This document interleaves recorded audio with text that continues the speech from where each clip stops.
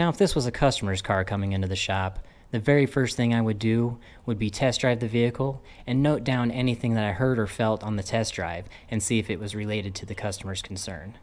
But knowing that this is a noise that is related to the engine and it changes with engine RPM, the first thing I am going to try and do is to try and locate where the noise is coming from. And there are several different tools that we can use to help us try and do this. Let's take a look at those.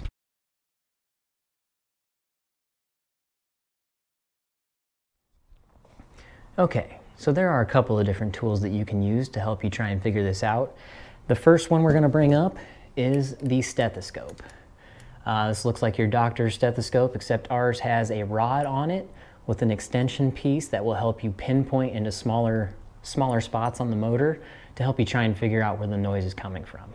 Now, if you don't have one of these and you're in a pinch, you can also use your standard screwdriver. Try and get one that has a longer rod on it so you can get into small and tight spots.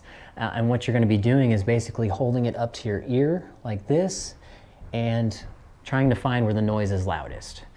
Now, another thing that you can use that I prefer is a rubber hose. Now, with this rubber hose, you're going to do the same thing you would with the other two. Hold it up to your ear and you're going to try and pinpoint the location.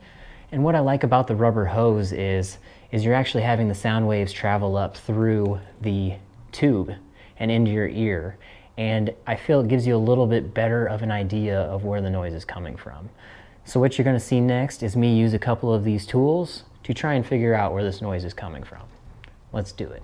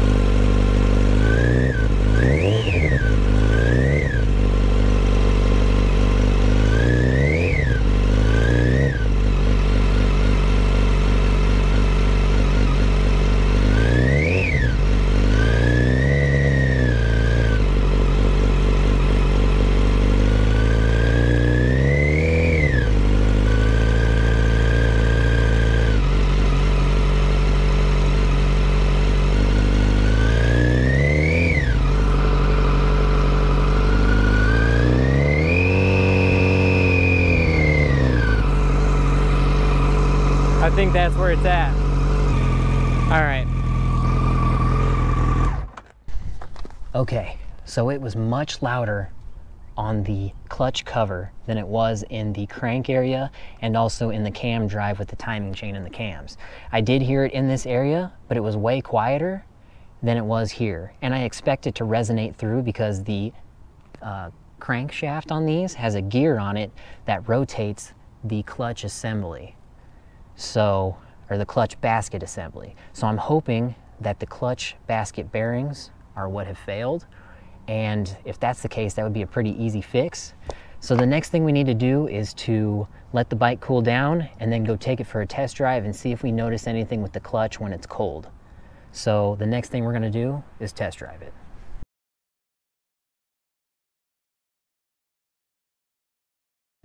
All right, it is now time for the test drive, and what we are looking out for is anything in particular that sounds abnormal or feels abnormal with the motorcycle. So let's do this. I'm gonna do this while it's kind of cold because it's worse when the bike is cool. So, and you hear the noise, so let's pay attention to anything with the clutch. I have noticed prior to riding this bike that when engine braking under load, the noise is worse.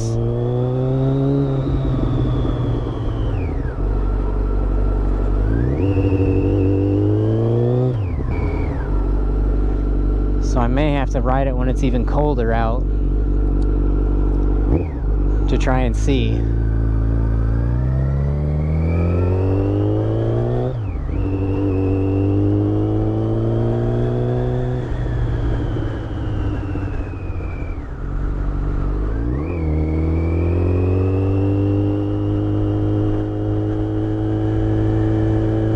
It's really hard to say because when I pull the clutch in, obviously the engine's gonna spin down.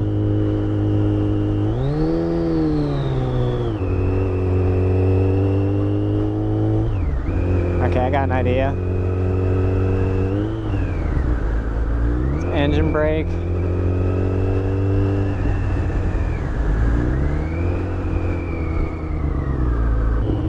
Okay, I feel that, and I don't feel it that way. So I feel it engine braking with the clutch in, but if I rev it up,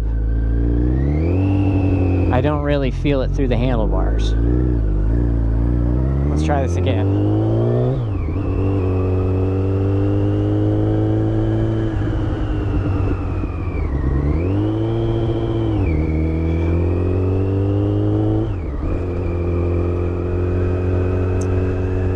The bike is warming up, so it's starting to get a little bit better in the vibration aspect. It's still pretty loud. When I was riding the bike the other day, that's way off. I actually had a little weird thing happen with the clutch. It was kind of like it slipped or like didn't engage. It was weird, but kind of hard to describe. I can maybe post it from the video that I did.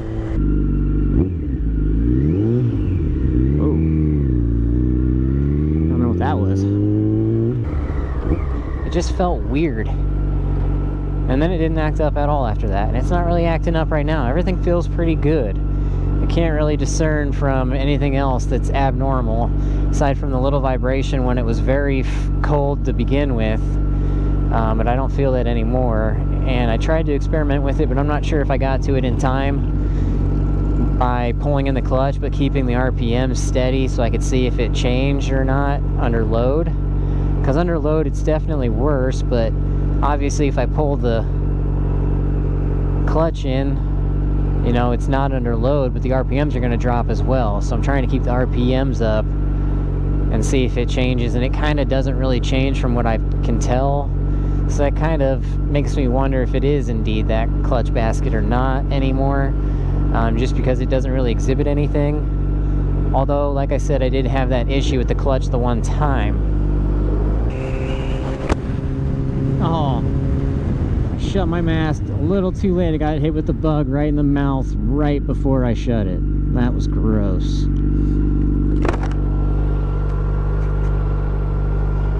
And there is the bug right there. Nasty. Exploded on my lip. Thankfully my mouth wasn't completely open. Flies are tasty. Just kidding.